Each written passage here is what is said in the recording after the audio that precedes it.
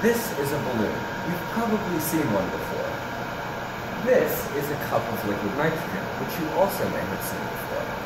But what happens when we combine the two? So liquid nitrogen is very cold. It's negative 320 degrees Fahrenheit. And the air inside this balloon is a mixture of oxygen, carbon dioxide, and nitrogen.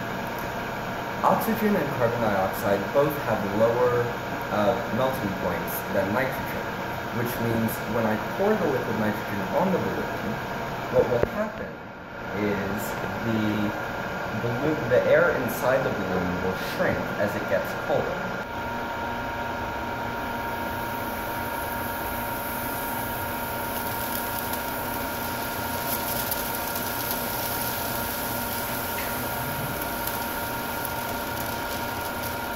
And now that the balloon has shrunk, if I take it out and gently warm it up to room temperature, it will reinflate to its normal condition. You saw me shrink a balloon with liquid nitrogen. And that, believe it or not, isn't just for fun, although it is cool to see. It is actually an application of the gas laws. And so if you've taken any kind of chemistry class, you may be very familiar with this equation.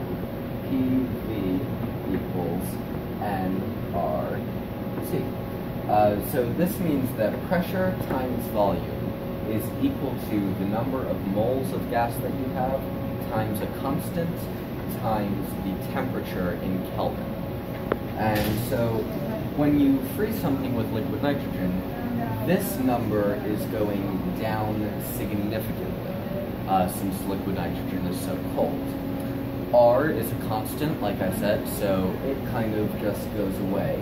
And since we have a balloon, the number of moles of gas inside, the amount of gas that you have, isn't changing either, so that stays constant as well. So what we have is, when we bring the temperature of that balloon down, these two are going to have to get smaller, basically. So the volume and pressure both decrease in order to keep up with the decrease in temperature. And so that is why, believe it or not, freezing a balloon with liquid nitrogen is a really good demonstration of how the gas laws kind of manifest themselves.